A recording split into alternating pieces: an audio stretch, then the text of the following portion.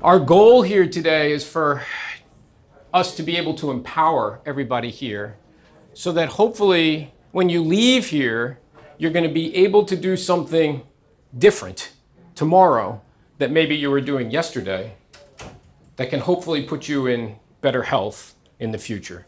That's our goal today. We call this program End Your Wait, and we call it that for a few reasons. The first is this important word, end. We want this to feel like a call to action for folks. There's something, in other words, that you can do when you leave here to be able to make you healthier. So that's the end. Do something to get to the end. And then this word wait. Nobody likes waiting. Nobody likes waiting for insignificant things, right? We don't like to be put on hold. We don't like to wait in traffic. We don't like to wait in that long airport line. We don't like to wait for anything. I hate waiting. But now we're talking about waiting to try to be healthy again. Imagine a situation where you're not well and someone says, well, we can make you well, but you have to wait. And so we understand that that's a struggle. And so the goal of this program is to really focus on helping you to find strategies to end your wait to return to good health.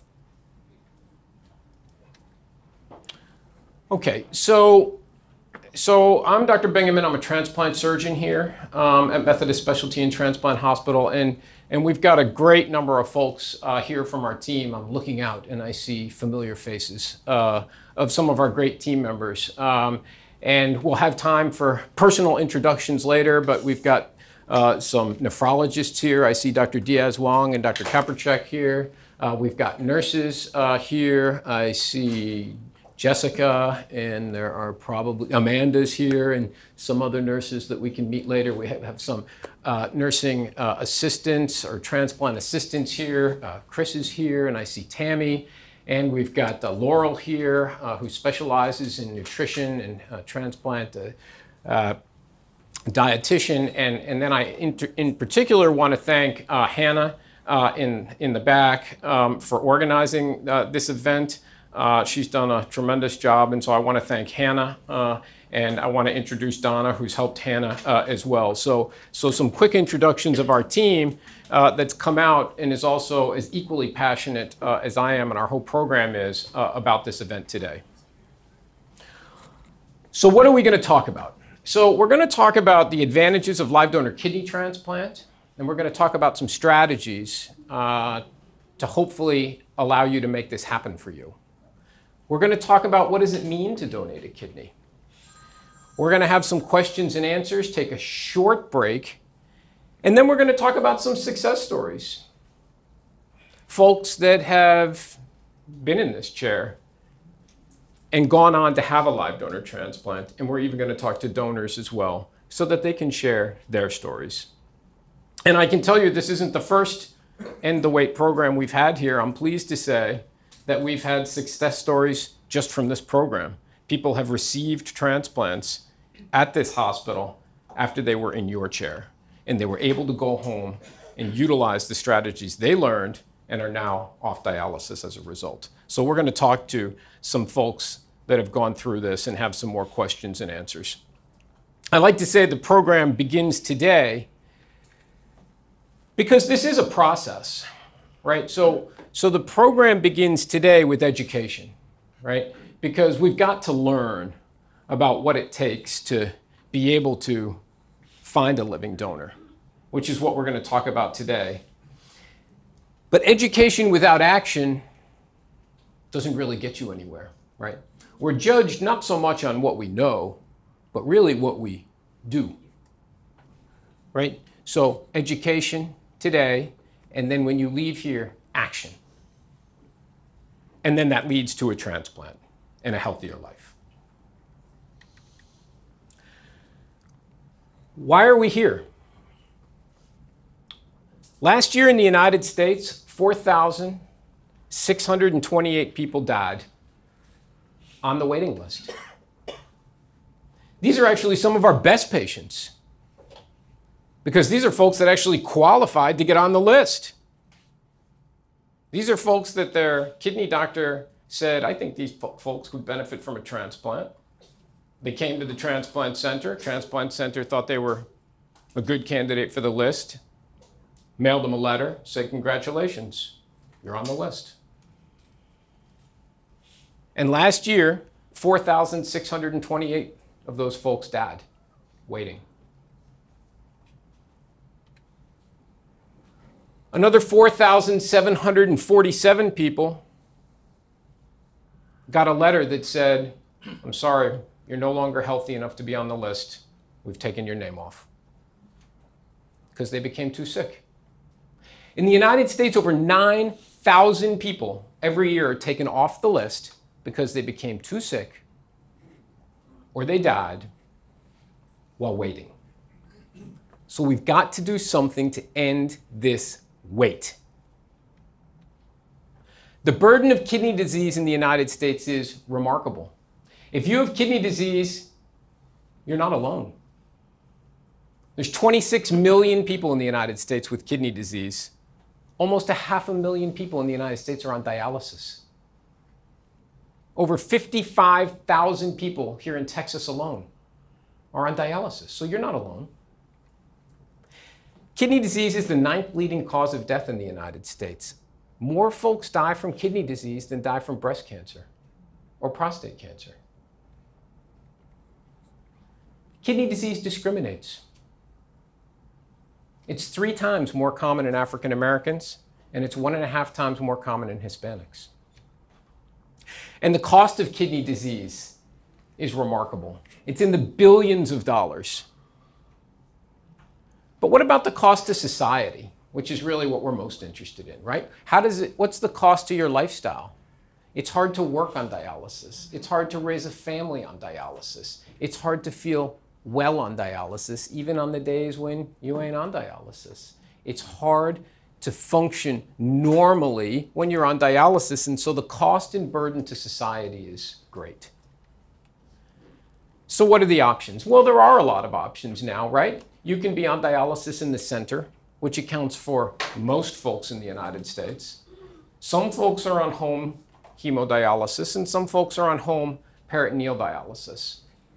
And then, of course, we've got options for transplant, both from a living donor and a deceased donor. And we've known over decades, since the first kidney transplant was done in the United States successfully back in 1954, we've known for decades that by far the optimal therapy for patients with kidney disease is a transplant. Folks that receive transplants live longer and live better than folks on dialysis. The average person that receives a kidney transplant lives about 10 years longer than the average person who qualified for a transplant but didn't get one. Remarkable benefits to transplant. And I'm pleased to say now there are over 180,000 people in the United States living healthy lives with a kidney transplant, which is really, truly remarkable. So I like to think of dialysis as a bridge. I don't like to think of dialysis as the end, right? I like to think of dialysis as a bridge to transplant. Dialysis keeps you well until you're able to one day get a transplant. And ideally, everybody would cross that bridge. Ideally, everybody would get a transplant. But it isn't so, as we talked about earlier. And it's because there's too many people waiting. And that list has been growing. In other words, there's too much kidney disease, and there aren't enough kidneys to go around. And this slide says it best. In the United States now, today, there are 96,791 people waiting on the list for a kidney transplant. And yet last year, there were only 13,430 kidneys to go around for those folks on the list. 13,430 kidneys for 96,000 people on the list. And every year, this issue gets worse. Last year, there were 35,400 folks added to the waiting list. 35,000 people added to the waiting list and 13,000 kidneys available is a deficit. And it's that deficit that we have to deal with every day, which leads to folks waiting on the list. There aren't enough kidneys to go around. And so I tell folks when they come to see us, the most important question during the interview process is this, right? Do you have anybody that can donate a kidney to you? Because if you have somebody that can donate, then you don't have to fool with the list. No waiting time. And in general, kidneys from living donors work better and last longer than kidneys from deceased donors.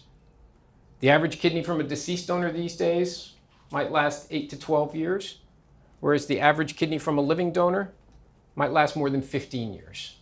Dramatic improvement in survival after live donor transplant compared to deceased donor transplant. The truth is, if you have a motivated and healthy living kidney donor, you could receive a transplant and be off dialysis in as little as 2 or 3 months. I mean, think about that. This is August.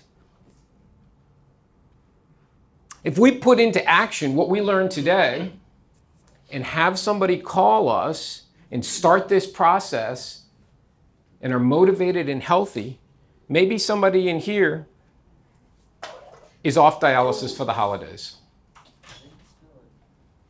And I'm hopeful we can make that happen for you because the holidays are a particularly difficult time to be on dialysis. If you have a living donor, you could maybe be off dialysis in as little as 2 to 3 months. Well, of course, when we ask this question, do you have anyone that can donate a kidney? A more common response is this: I don't have a donor. Because there are challenges. It's not so simple to find somebody that wants to donate a kidney. And we recognize that. There are challenges. So what are those challenges? Well, these are some of them, right? So folks don't know enough about live donation. In other words, if you're on dialysis, you're not an expert in live donation, so you're not sure really what to say. You're hesitant to ask. One of the more common things I hear is, I'm the healthiest person in my family. Yeah. So I don't have anybody in my family that can donate. And so we've got folks that say, I don't have anyone at home. The truth of the matter is more than 50% of living kidney donors in the United States aren't family members. But they don't know who else to ask, or they don't know how to start the conversation. These are challenges, and they're real challenges. But we have to overcome challenges. And that's part of the business that we're in, is overcoming challenges. So how do we meet this challenge? Well, my advice in how to overcome any challenge in life is to identify a partner, right? You have to have a team, because nobody can really achieve anything, in my view, alone. It's just too difficult. So the first thing to do is to identify an advocate. This isn't something that you can navigate through best alone. Some folks feel like, well, I don't want to fool with burdening anybody with my situation. Okay, that needs to be rethought. Because everything that's difficult in life, in my view, needs a partner to solve that. So you need a team. It could be a family member that isn't healthy, that can't donate, but wants to help you in this challenge. It could be a friend. Someone with good people skills, right? In other words, we're going to be talking about in a minute the idea that you need to find a partner to help you get off dialysis, and so we're going to have to start thinking about someone that might help to spread the word, someone with good people skills, someone connected to a social network. In other words, if somebody's on dialysis, it's not so simple to go out and mingle or go out and work or be active in social environments. And so find a team member, find a partner that feels well and can help you in this endeavor. Think about your social networks. I tell people nobody can offer to donate a kidney to you unless they know you need one. So you have to get the word out. Amongst who? There are a wealth of options: family, friends, neighbors, coworkers, faith group members, other groups you or your advocate may belong to. And then there's other ways to get the word out through media, newspapers, flyers, church bulletins, posting something on somebody's work website or intranet. You're not working? Again, this is where you get your partner involved, right? So these are some of the social networks that are key to utilize, that are going to lead you to be able to find somebody that could possibly donate a kidney to you. How do you start? So we recommend that you start with your story. People want to hear your story. People that are well, that are going about their lives, don't understand the burden of kidney disease that we just talked about at the beginning of this visit. Start with your story. How has kidney disease affected you? How has it affected your family? What does it mean to donate a kidney to somebody, which we're going to talk about? Don't expect people to agree right away, of course. And if people can't donate or aren't well enough to donate, put them on your team and say, maybe you can help me be on my team to find me a potential kidney donor.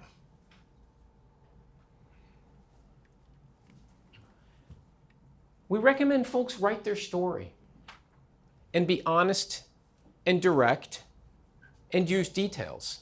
Some of the things I've talked about. Use your contact information and then the contact information for the transplant center. So if somebody is touched by your story and wants to learn more, they have a mechanism to do that. They're able to get on the internet, go to a website and learn. Maybe they go home and they're thinking about it, or they talk to their spouse or family member about it and they're thinking about it, that they just found out somebody is in need. And what would it take for them to donate a kidney? They have to have that contact information, a website to go on so that they can learn more about it and take that next step.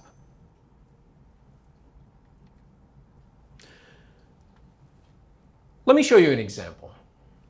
This is how somebody might write a story. Nearly 100,000 people in the United States are waiting for a kidney transplant. Most folks don't know that. And so you're educating them. Our brother, sister, father has kidney failure and needs a kidney transplant to get off dialysis and live a longer and healthier life. Folks cannot offer to give you a kidney if they don't know you or your loved one needs one. The waiting time to receive a transplant off the list is usually over 5 years. Folks don't know that. Of the about 96,000 people in the United States waiting, about 16,000 of them have been waiting more than 5 years. And most folks here in South Texas are waiting more than 5 years. We're reaching out to our community to explore opportunities for living kidney donation. Be direct. Living kidney donors are usually healthy people between the ages of 18 and 65 who are free from kidney disease, and we're doing some education here. We're telling folks who typically might qualify. And then we're ending, if you want more information or you want to think about how you can help others, here's the website. Learn more. This is a typical type of a scenario that we urge people to, when you leave here, write your story, share your story. Well, people are doing this. They're doing it every day. I told you more than 50% of living kidney donors in the United States aren't family members. So who are these people? They're folks that are touched by hearing a story like this.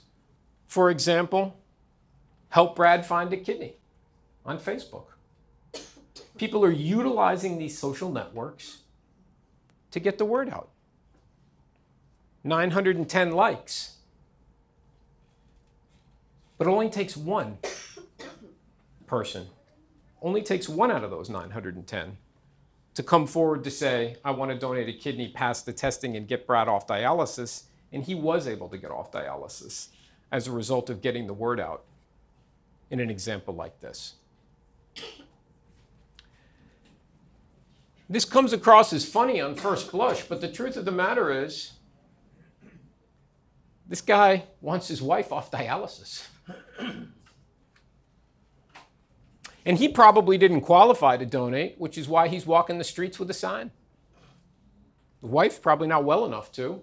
And so she has a partner, she has a team member that's working for her to get the word out about kidney donation.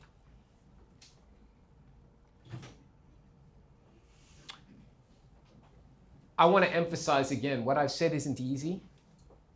People say, well, I don't feel like I have the right to ask. I'm not comfortable doing that. What right do I have to ask folks to donate a kidney to me? I'll just continue to be on dialysis. But you have the knowledge. You or your loved one needs help. And what you're really doing isn't asking people, hey, can you give me your kidney? What you're doing is you're creating awareness of the need. People say, well, I don't want to be pushy. No, you don't want to be pushy, but you're not being pushy by simply creating awareness. You're not demanding anything. You're not asking people, tell me right now, if you're willing to do it. You're simply creating awareness. And by creating awareness, you're not being pushy. Your goal is to be able to let folks know what the need is, how kidney disease has affected your life, and trying to spread the word to see if anybody out there may be willing to learn more about what it takes to donate a kidney and go forward with the process.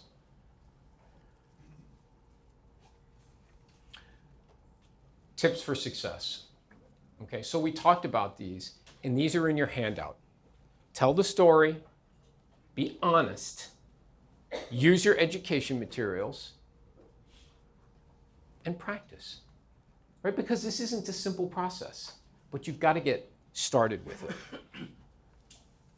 I say the key to success, try again, right? Try again, right? First you don't succeed, try again, right? Not if at first you don't succeed, then forget about it, right? Right? The key to success, double your failure rate. Keep trying. People come to see me and they say, well, I got the word out and nobody came forward. A couple people said they were interested, but then I never really heard back. Okay, well, when was that? 2 years ago. Try again. Get a partner. Get a different partner. Get more partners, right?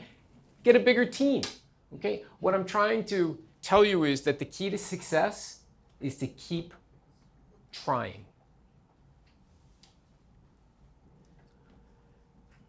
This program is about a call to action. Act. Action changes things. Education and learning only sets you up for action. Action changes things. This is about a call to action. Identify your advocate, identify your social networks, write your story, and get started. Tell 10 people, tell 50 people, tell 100 people. I tell folks, if you tell 100 people and 99 say no and 1 says yes and passes the testing, you're off dialysis. It just takes 1. Keep a monthly log. How are you doing? And keep trying. And contact us with progress and questions because we're here to help. So if you get home and you start this process and you think of something, we're here to help. Call the donor hotline, call Jessica, call Chris, call me, call Dr. K. We're here to help you. This is a process, and that process starts today.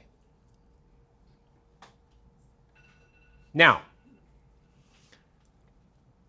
I would ordinarily move to questions now, but I'm not going to move to questions now. I'm going to spend another 10 minutes and talk about what it takes to donate a kidney, because we have to have that information as well, right? In other words, what am I asking somebody to do? So let's talk about that for a minute. What does it take to donate a kidney? And so these are some basics, right? You have to be an adult, of course, and you've got to be medically healthy and psychologically healthy, right? So in other words, if you have diabetes, you can't donate a kidney. If you've had a cancer, you have kidney disease, right? In other words, you've got to be healthy, in other words, to be able to donate a kidney to somebody else, right? So if you're at risk of developing kidney disease yourself, then it's not safe for you to donate a kidney to somebody else. You can be on the team, but you can't donate yourself. You need to be a healthy person. What does it take? What it takes is first having a potential donor go online, register and learn and get educated. That's the first step. Go online, learn, get educated, and register to donate. And then what? Well, if you pass the health screening questionnaire, one of our team members gives a call to the potential donor and has a chat.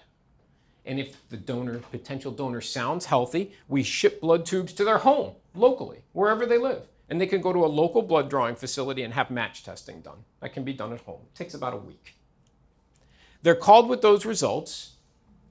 And if they still want to pursue the process, then they get some blood and urine testing done, also locally, at home, to get the process started. And when those results come back, if they continue to look like the donor's healthy and continues to want to move forward with the process, we ask folks to come to San Antonio and meet our team. And they visit with everybody, and they have some testing done to, again, prove that the donor's healthy enough to move forward. And typically, this process takes 2 to 3 months. And then all of the information is reviewed, and if the donor's approved, we move forward to surgery. That's the essential process, and we can talk about that more in detail during the question session. The operation itself, typically 1.5 to 2 hours. To donate a kidney, the incision these days is about this big, just big enough to get the kidney out. So it's really a remarkable operation now to take the kidney out. And believe it or not, the majority of folks that donate a kidney go home the next day. 4 to 6 weeks in general for a full recovery. Some donors go back to work in as little as 2 weeks, although we tell donors to plan to take 3 to 6 weeks off from work. Temporary pain medicines, no dietary restrictions. There are risks to donating a kidney. I'm not here to tell you that there's no risks to donating a kidney. There are risks. The risks are small, and that's part of the education process. You could die from donating a kidney, about 3 in 10,000 chance, about the risk of dying in childbirth. It's a small risk, but it's not zero. So this is a serious business. There are some very small long-term risks, slightly increased risk of high blood pressure, slightly increased risk of developing kidney disease yourself if you're a donor. Those risks are very small, but they're not zero. Folks that donate a kidney live just as long, of course, as folks that don't. And you're probably not surprised to find out that donors live longer than the average person. Well, sure, because the person that donated a kidney was perfectly healthy, right? And the average American doesn't qualify to donate a kidney. You've got to be perfectly healthy. But folks that donate kidneys live just as long as if they didn't. The costs of kidney donation, of course, are covered by the recipient's insurance. And we can certainly talk about this if anybody has questions. But folks ask about that. Folks wonder about that. Donors don't even have to have their own insurance to donate because the costs are all related to the recipient insurance. There are a lot of myths about kidney transplantation. Boy, I hear lots of myths. I mean, people go into the grocery store and start talking about kidney transplant. I don't know. People tell me, oh, I went to the store, I ran into somebody, they told me something about kidney transplant. I think they did? They told you what? So there's a lot of myths. For example, a kidney donor has to take medicines for the rest of their life. Not true. Kidney donors are going to be in terrible pain for a long time. Not true. Kidney donors have to be on bed rest. Not true. Kidney donors are going to be in the hospital for a long time. Not true. Kidney donors can't be participating in sports. Not true. Kidney donors have to have a special diet. Not true. Kidney donors can't consume alcohol. Not true. Female donors can't get pregnant. Not true. A donor's sex life will be negatively affected. Not true. These are things people are worried about. They should be worried about them. They're not true. They're not true. We don't expect people to be experts on any of this, but that's what our transplant team is here for.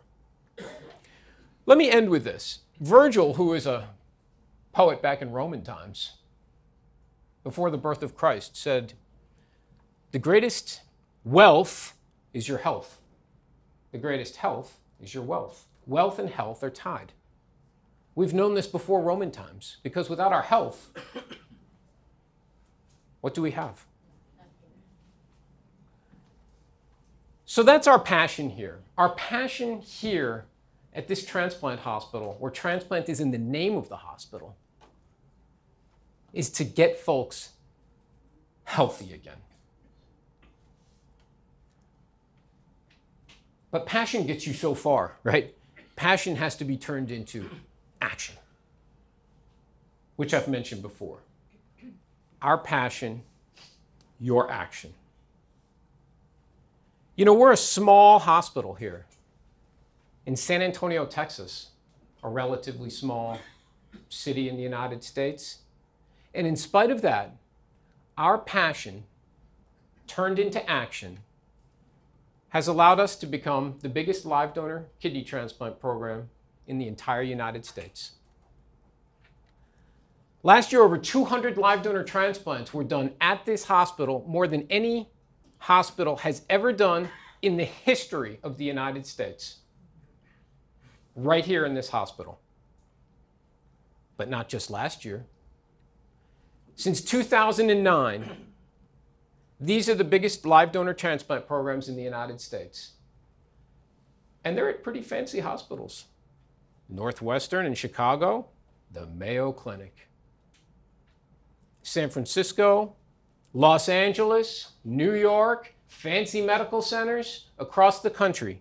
But by far the biggest is at this small hospital here in San Antonio. We've been able to turn our passion for what we do into action to make more people healthy. That's our goal. That's what we do.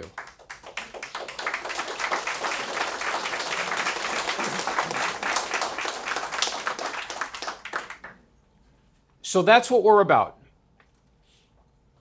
What I'd like to do now is to have a discussion and answer the questions that you've got about some of the things I just discussed. I want to invite some team members up because, again, what we've been able to do is also as a result of our great team. Dr. Kaperchak, maybe many of you know. He's the medical director of the transplant program and a transplant nephrologist. Dr. Diaz-Wong is here. Jessica is here. Laurel, stand up, is a nutritionist dietitian. There's many questions about that. So what I'd like to do is open it up to questions now, and then we're going to take about a 10-minute break after the questions. We can mingle and ask further questions, but let's open it up to any questions folks may have now. So the question is somebody allowed to donate in exchange for something? And that's an excellent question that comes up, and the answer is no. It is against the law in the United States to donate a kidney in exchange for anything valuable. That's against the law. So it's very important that folks have to recognize if you're donating a kidney, you're donating it from your heart.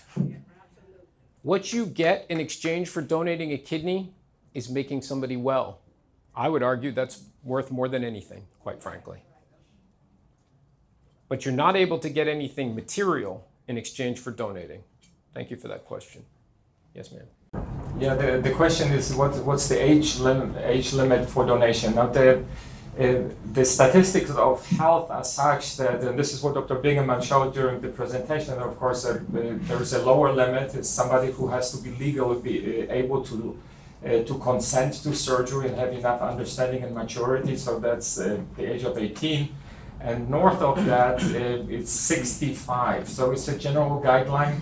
Now, having said so, there are so many people in their 70s, for example, that are healthy enough to still donate. And this is what Dr. Bingaman was also saying. If you have somebody who appears to be healthy, give them the information about the donor center. And the whole idea about the donor evaluation is not so much the agreement of somebody to donate, but they seek information about this. So yes, we have had donors that were over 70 that were healthy enough and donated and did very well. Okay. Now another thing is that as we all get older, the kidney function sort of gets lower and lower with time, and also people have a higher likelihood of having other conditions, let's say calcifications of the arteries and other things. So they are less likely also to qualify when they get evaluated. But we invite everybody to, the first step is to, this is why we have the donor evaluation, and I tell all the donors or people who ask me is, because people are afraid that when they go on the website or they sign up that they actually already agree to it. That's not true. The whole purpose of the living donor evaluation is to give people information and teach them about that. We do not assume that somebody who calls that they will automatically become a donor, because this is sometimes a fear of folks. Well, they're not going to even check it out because what if they change their mind? There is a whole process. This is why we have a separate division department that deals just with the donors, so nobody can be unduly influenced by family or other pressures. Okay. Does that answer your question? Yes, ma'am. Is there an age limit for the recipient? I heard 70. Is there an age limit for the recipient? So the recipient age is like anything, I would suggest, that's a risk factor. So for example, we transplanted not too long ago a 78-year-old, but he was otherwise reasonably healthy, right? Because we all know that age is just one factor that contributes to health. So there are folks into their 70s that are more healthy than folks that might be in their 40s and 50s. So having said that, the key is that a potential recipient's overall health suggests that they're going to benefit from a transplant, and benefit for a long time, benefit for 5 to 10 years or longer. But if you're into your 70s, the truth of the matter is, really your only chance at getting a transplant is probably with a living donor, because to stay healthy on dialysis for 5 years, if you start on the list when you're 70, becomes very, very difficult, nearly impossible. And so actually it's one of the things we stress when you're a little bit older is the key is trying to see if you can't find someone that can donate a kidney to you. And yes, even into your 70s, you can qualify, especially for a living donor transplant. Yes, ma'am. Are there any steps that are taken in order to make a success rate higher for a person with a high PRA? Oh, that's a good question. So the question is, what if you have a lot of antibodies in your blood and it's hard for you to find a match? Is there anything I can do? That's the question. Okay. So let's talk for a minute about matching. So I encouraged you to see if you couldn't find somebody to donate a kidney to you. And so I would ask you, what are the chances of the person sitting next to you, if they're not related, and neither one of you knows your blood types, if you've never had a transfusion or a previous transplant, what are the chances of you all being a match? What's the chance of you being a match with the person next to you? Well, based on blood type, there's about a 2 out of 3 chance that the person sitting next to you is a match. A 2 out of 3 chance. That's a pretty good chance. Sometimes people say, oh, I can't believe I was a match. We're not even related. Well, it doesn't work that way. There's a 2 in 3 chance, statistically, that you're going to be a match with the person sitting next to you if neither one of you know your blood types. Okay. Now, matching is a little more complicated than that because you do have to be a match, have a blood type that's compatible with your donor. And then, if your blood types are compatible, it's possible that you who wants a transplant has antibodies in your blood against human genes, against another person's genes. So why would that be? Well, if you've ever been exposed to another person's genes, for example, you had a blood transfusion, well, that blood wasn't yours. And so your body recognized that that blood wasn't yours, and it made antibodies against the genes of the donors in that blood. If you've had a previous kidney transplant, that kidney's not yours. And so the body forms antibodies against everything foreign in it. The body's made to do that, to keep us healthy against infections. Unfortunately, messes up matching in transplant. So when folks have a lot of antibodies in their blood against human genes, it becomes hard to find a match because every donor they got antibodies against. And we can't be doing transplants into folks if they have antibodies against the donor because those antibodies immediately attack and destroy the kidney and it don't work. That field has been revolutionized over the last 10 to 15 years with technology that today tells us exactly what these antibodies are, and we can put those antibodies into a computer system so that we can, when we look at the potential donors, we know what genes they have, and the computer can try to match up recipients, because we know what antibodies they have, with donors, because we know what genes they have, and try to find suitable donor kidney genes to match the antibodies that the recipient has. That's the way that technology works. If folks have a living donor that's not a match, about 20 years ago they were out of luck. The best way to get folks transplanted with high antibodies is if you've got a living donor. And if they're not a match, we can put you into a computer system and try to find a situation where maybe somebody else's healthy donor can match you. Maybe somebody else's healthy donor has the genes that you need to match you. And in exchange, on the same day, your healthy donor that didn't match you matches somebody else. This was just an idea in the United States in 2000, 17 years ago. The first one of those exchange transplants was done in the United States, in Boston, in 2000. We started that kind of an exchange program here in 2008. We did our first set of exchange transplants in 2008 between a couple that lives in Rockport and a couple that lives in Temple, Texas. A husband and a wife, they were each husband and wife pairs, and they didn't match each other, but we exchanged them back in 2008. And since 2008, we've done more incompatible exchange transplants at this hospital than any hospital in the world.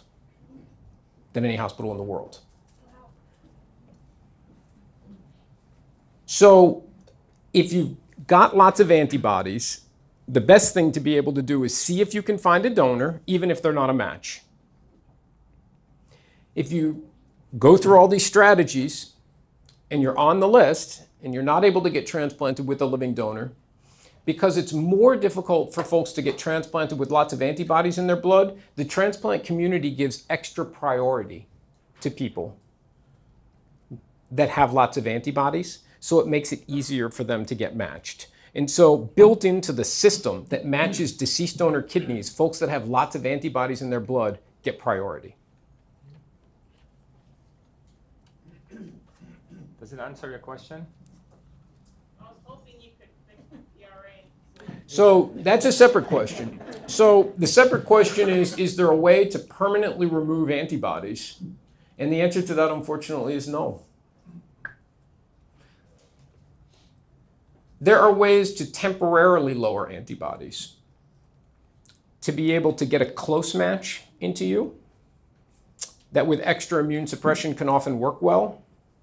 But today, there isn't any approved medicine or technique or therapy to permanently eliminate those antibodies.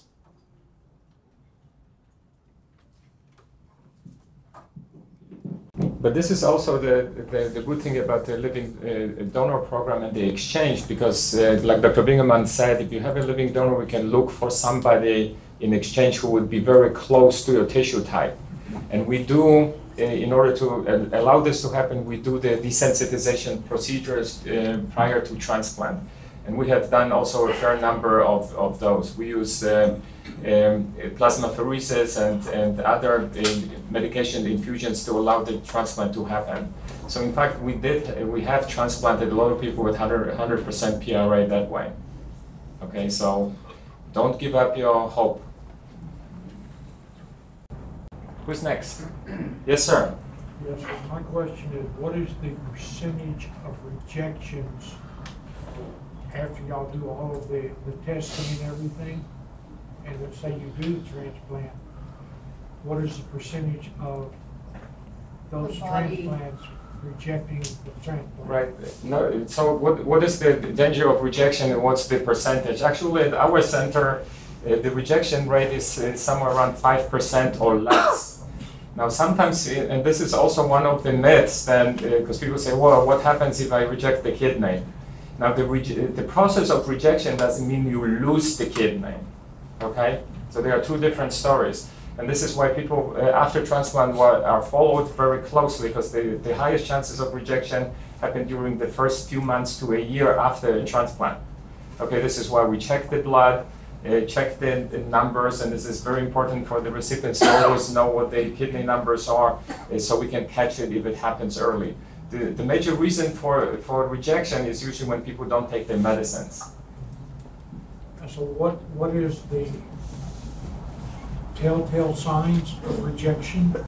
So there are really sometimes so what are the signs of rejection? There is also a little bit of a myth in it, because sometimes in some of the education materials in various centers, people say, oh, you will have fevers and pain over the kidney and so on, and you start feeling bad. And that's when the kidney already is too far gone. So there are really, I tell my patients, there are really no signs of rejection unless you know where your creatinine stands, what your kidney function is. And this is why follow up with the labs and taking your medicines after transplant is very, very important. That's also something very important to stress, especially in the area of living kidney donation, because we do see occasional patients who have no problems taking a kidney from somebody and then they do not take care of it. Yeah. Okay, we have seen it a lot of times. Now, there was a big study done why transplanted kidneys fail, and over 50% of all failure of the transplanted kidney is due to non-compliance. The patients don't take their medicines right, they do not come for their appointments, and they fail to manage the kidney. Now, this is also one of the myths. Also, people are very healthy and can lead pretty much normal lives. Women can get pregnant when they receive a transplant and so on and so on. We have had basketball players who received the kidney transplant, they still played for the NBA for a couple of years. So the options are, pretty much like a healthy person, but it's like you have a leased vehicle, you don't own it, okay? So a repo man can come if you don't take care of it.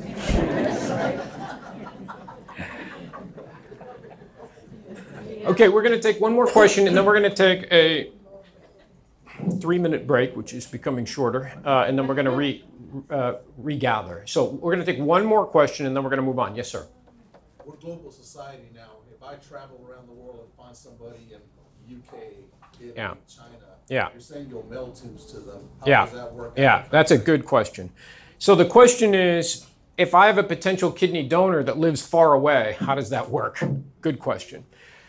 I can answer that, or Dr. K, do you want to handle that? So donors can be from anywhere, of course, right? So in other words, we recognize that if you live in Washington State and we're in San Antonio, we can help to make that happen, right? So in the United States, it's of course easier, right? So if you live anywhere in the United States, and that includes Alaska and Hawaii, right? So we can get a lot of this evaluation done at home. we do feel it's important for potential donors to come to San Antonio, at least for one day prior to being approved, so that they can meet our team and we can meet them, right? So the donor has to have the capacity to come here, typically for one day.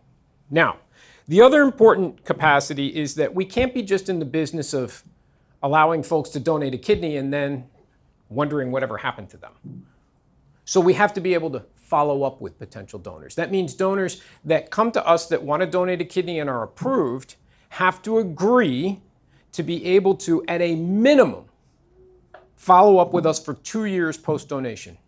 That means they need to answer questions about their health and submit the answers to those questions, and get blood and urine testing done so that we know that they remain healthy after donation. That's a federal guideline now, okay? So that means that if you are donating a kidney from, let's say, outside the country, which you can do, you'd have to come here, and then you'd have to pledge to be able to follow up for at least 2 years, but ideally for longer.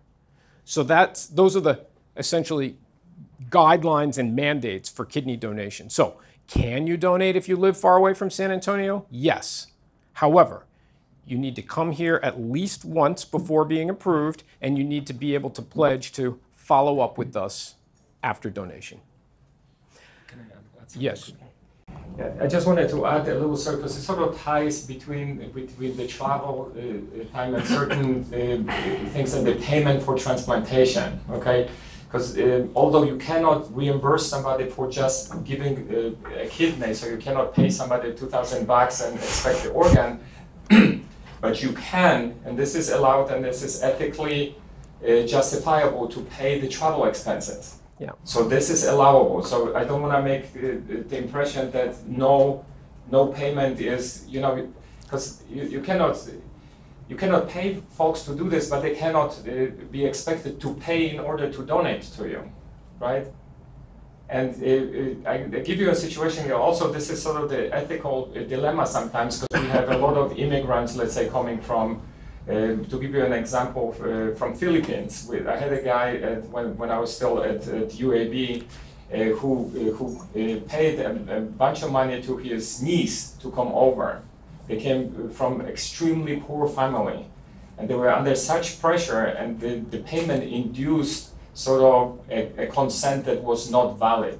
So we cannot be even have an appearance of impropriety where the healthy, rich society gets a transplant by exploiting somebody who lives in a poor country. So one has to be very, very cautious of that. But to give you an example, we had a guy who came all the way from Spain, or was it from Italy, to donate to his brother. Okay, so those things are possible, but they have to be evaluated on an individual basis.